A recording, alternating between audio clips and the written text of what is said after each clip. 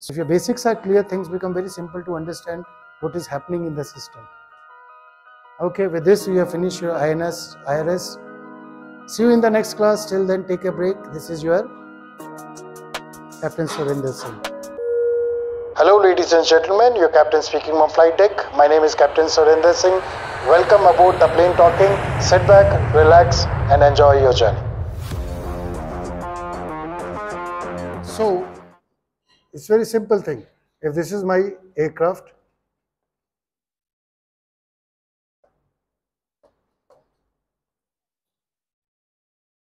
one accelerometer measure in north-south direction and one measure in east-west. I can put, in fact, these are sufficient for the navigation, but for vertical also, I can give one more, but these two are sufficient. So, I give the starting position. You insert the starting position. If you have accelerometer, the moment you start taxiing, the moment you start moving, what will happen? Acceleration in different direction when you're going. Those accelerometer, one is north-south, one is east-west, they start measuring acceleration. So they are two integrators. Okay. First integration will give you distance. The second integrator, they are, you can say, software. Okay, like they call it integrator. That integrator is software. With the time you are integrating in a given time, how much is the velocity? When the first integrator, and then you have second integrator. After second integration, you get the distance. Now, wherever you go, it starts drawing. They are sensing like x and y coordinates, correct? Latitude and longitude. Now, wherever the aircraft will go, what will happen? They will keep updating its position. That is the simple working of INS. Okay. You get it? How simple this equipment is. You just put two accelerometer in. Okay, yeah.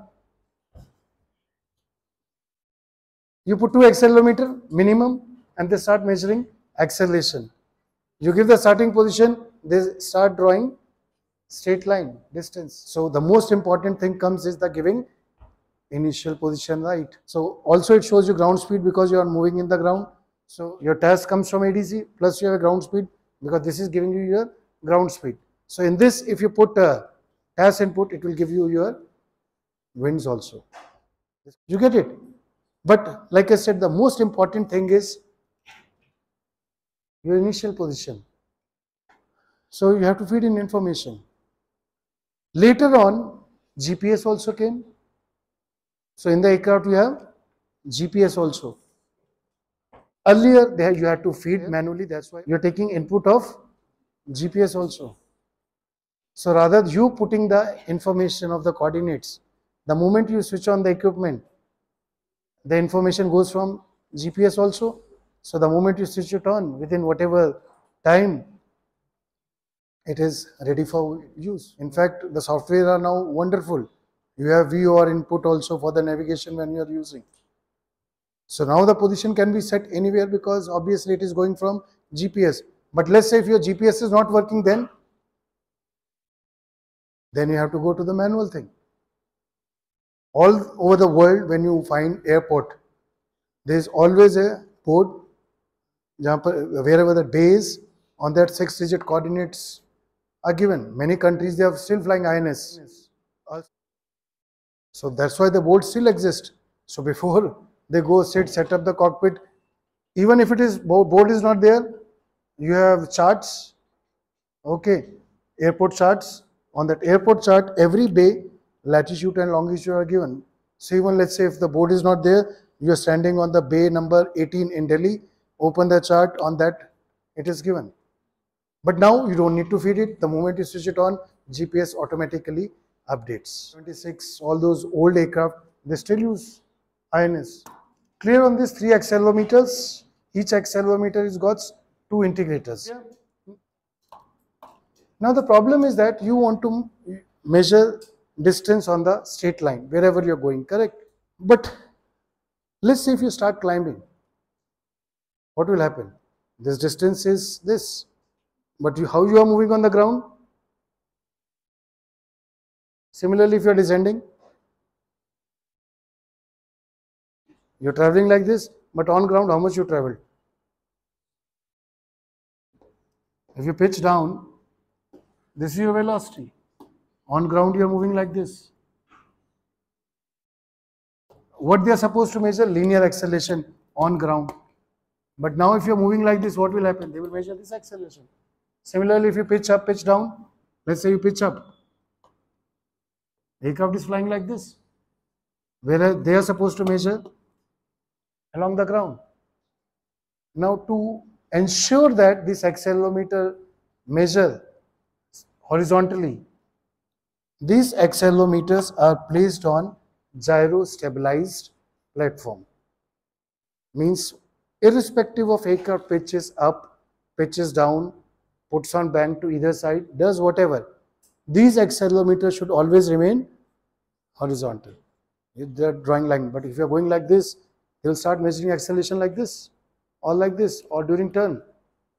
You don't want those accelerometers. Those accelerometers should always remain horizontal. So that's where that's the whole purpose. Now they will measure on the ground wherever you're going. Or a term comes gyro stabilized platform. So what I do inside the aircraft, I create a platform which always remains horizontal. Whether aircraft pitches up, pitches down, puts on bank, does whatever, this will remain horizontal. Now on this I have put 2 accelerometers. Okay.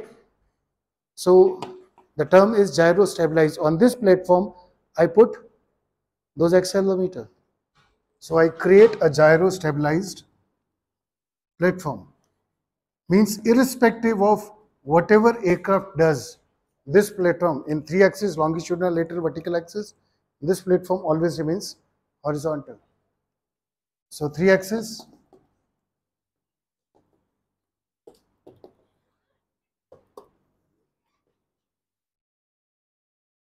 and I put accelerometer. 1 accelerometer in north-south direction. So this platform is to keep the accelerometer horizontal. Heart is this. And the third is vertical, east-west direction, 3 accelerometers. And you have to keep the gyro step platform always horizontal, whether aircraft pitches up, pitches down. So to do that, we put 3 motors, torque motors in, 1 in each axis. So these 3 are the torque motors. Their idea is, if it tends to tilt to get it in any axis, it can be maintained level. Obviously, you need a sensor to make sure that it is always horizontal. That sensor is, we put 3 gyroscopes in this, and each gyroscope is providing input to the motor.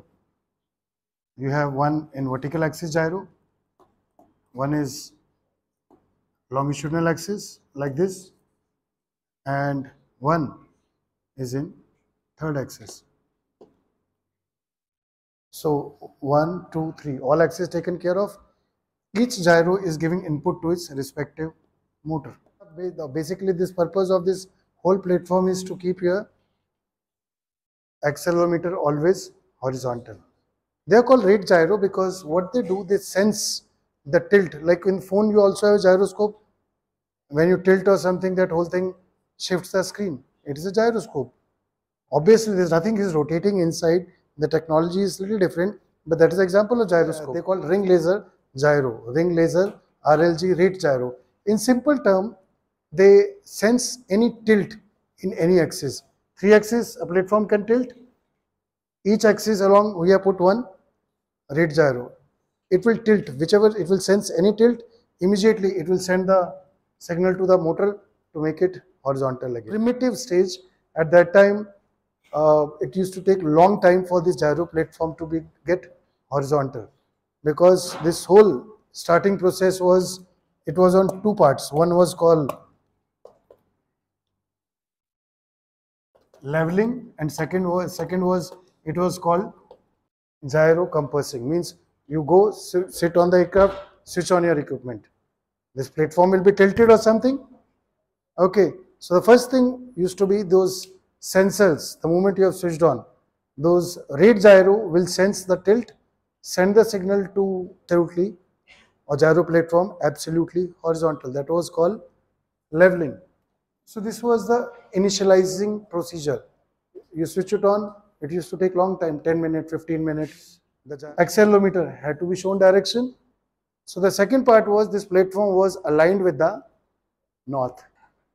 Because you're flying on the ground, the position line is being drawn on the ground. You have platform, but how do this accelerometer know where the north is? So that part was called gyro compassing. Basically, the system would show where the north is. Now it will rotate again. It used to take time. The moment your leveling is done, it is aligned, a green light used to be there, that used to come on. Now you switch it on, green light is there, you have put your waypoints, you can start navigating.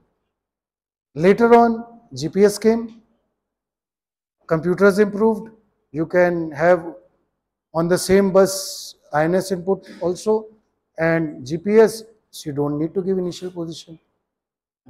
And now GPS is checking IRS, IRS is checking GPS. They're talking to each other. So they started using it for navigation. Like there's no end to it, technology now. You don't need anything external. Obviously, it had error of drift. Okay, because of rotation of Earth, transport wonder, we will not talk about that. Later on, they realized this is a wonderful thing to create your PFD indications. You need indication for pitch, bank and roll. What better platform you can have than this? So from here, they started giving input for the IFIS display also. So you don't need to have separate sensor. So if your basics are clear, things become very simple to understand what is happening in the system. Okay, with this you have finished your INS, IRS. See you in the next class. Till then, take a break. This is your Captain Surinder Singh. ऐसे करूं? हाँ, क्या करूं? ये उंगली क्यों कर रहा है मेरे को? घंटी मत बजाओ, घंटी इसकी बजाओ. Okay, this is your captain speaking. See you in the next class. Bye. कर दो इसको. You can copy.